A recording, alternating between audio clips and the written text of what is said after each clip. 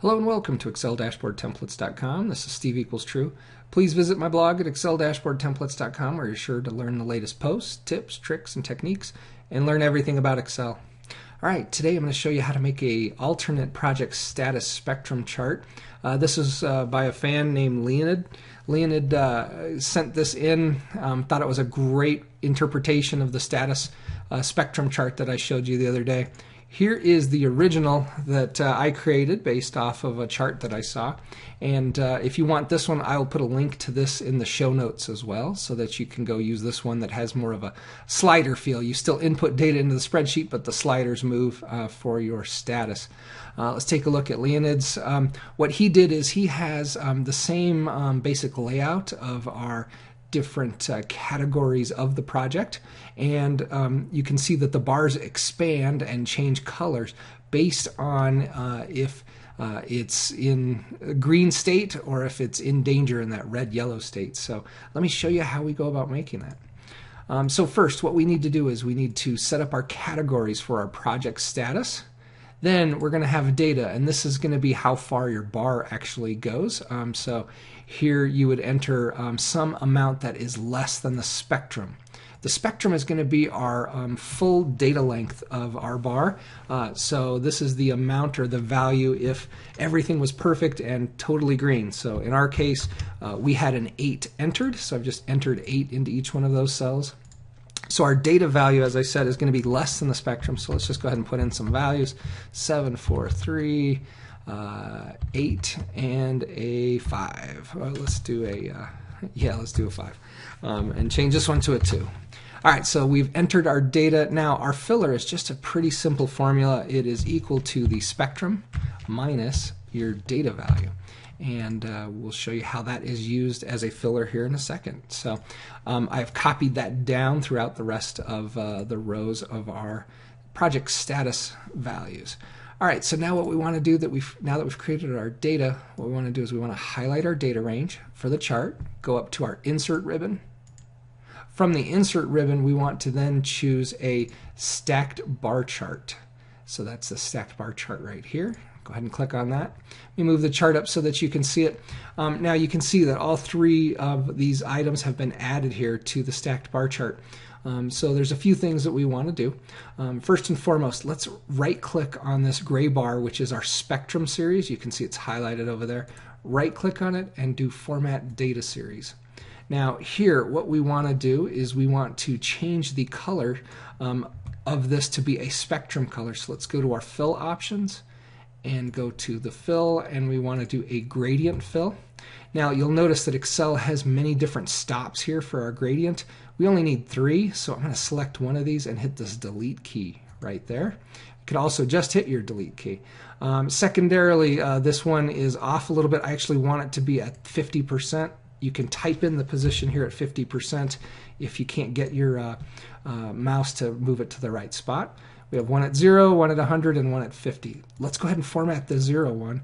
What we want this to be is linear. We want the angle to be 90, I believe, and we want to change the color here of this to be red. And then on the far right, that's when things are going great, so click on that gradient stop and let's choose green. And in the middle, this is where things are cautious, optimistic. It's going to be that yellow color. All right, actually it looks like based on my color spectrum up here, I don't want the angle to be 90. Let's try 0 degrees and see what we get there. Just hit my enter key. You notice you've got red on the left going to yellow, moving to green. So you want your angle to be 0. You want to set up your gradient stops like this. And it looks like we've got everything all set up for that. So now what we also want to do is we eventually are going to want to change these other fill types, but we'll come back and do that in a second. All right, so now what we want to do is we want to move the data and filler series to our secondary axis. So let's right click on them, do Format Data Series, and we want to just go ahead and move, let's move the orange one first and move it to the secondary axis. And I can still see my blue one, and let's move that to the secondary axis. Okay, so let's take a look and see what we've got. You can see Excel has put our spectrum behind, and it's got these two data series and the filler series now showing above that within our chart. We also have a new secondary horizontal axis that we're going to deal with here in a second as well. So first thing that we want to do is we want to change the color of this filler series. These orange ones here, we want to make this actually white. So let's go ahead and right click on that, do Format Data Series. Let's go up to the fill options, and we're going to do a solid fill, and we're going to change it to the white color right there. That way it's going to match our background. Now I don't have to get rid of this Format Data Series dialog box. I can just click on the data series, the blue one there, and we're going to want to do no fill. And look at that. Now you can see that spectrum series that's behind everything. It's being covered up over here on the right with white. So it looks like we have everything set up there.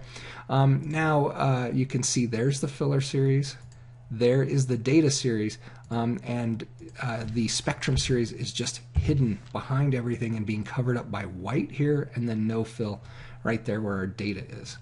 All right, so we have a few other things to do. Excel, when it makes the bar chart, it doesn't put them in the same up to down order that you may like. So you may have to right click in here, do Format Axis, and let's go to our Axis options, and you see down here, Categories in Reverse Order. Let's click on that.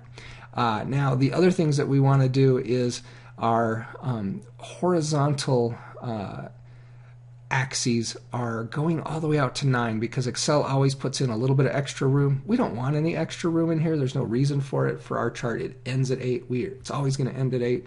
So you can click on either one of these, and then you want to change your maximum bound to 8, and then click on the second horizontal axis and also change it to 8.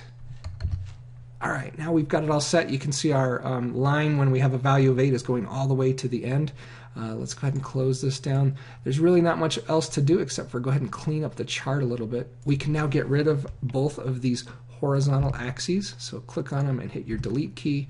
We can get rid of our legend because it doesn't mean anything anymore for us. You actually have the information in the chart itself. We can also delete these grid lines in here, these vertical grid lines. We don't want those showing and breaking up with the white, so we want to hit delete there. Leonid had also removed this line that we have over here on the left-hand side by our status categories. So you can right-click, do Format Axis, and then actually go ahead and go to your fill and line options, and we want to change the line option to be no line. Click on Close. Now, one other thing that Leonid had, which was great, is to put a value of what is this? Yeah, you can see that it's green or yellow, but let's actually put the value. This is optional, of course, based on your preference, but select the chart, go up to your design ribbon, then go over to add a chart element, do data labels, and we're going to want to do inside end. All right. Now, you notice it did it for the entire chart, so let me undo that. The better way to do is probably select your chart, then go in and select this data series, then go up to your design ribbon, add chart element, data labels, inside end. You can see now just the data labels are in there. And so let's go ahead and select those data labels. You see we've got them all highlighted. We can go up to our home menu, we can do bold, and we can even increase the font a little bit so that you can actually see those numbers a little bit better. So once again, this is Steve Equals True. Thanks for visiting my YouTube channel. Please also consider subscribing to the channel so that you're sure to get the latest posts delivered directly to your inbox. Also, thanks Leonid for submitting this awesome new take on the project status spectrum chart. Thank you.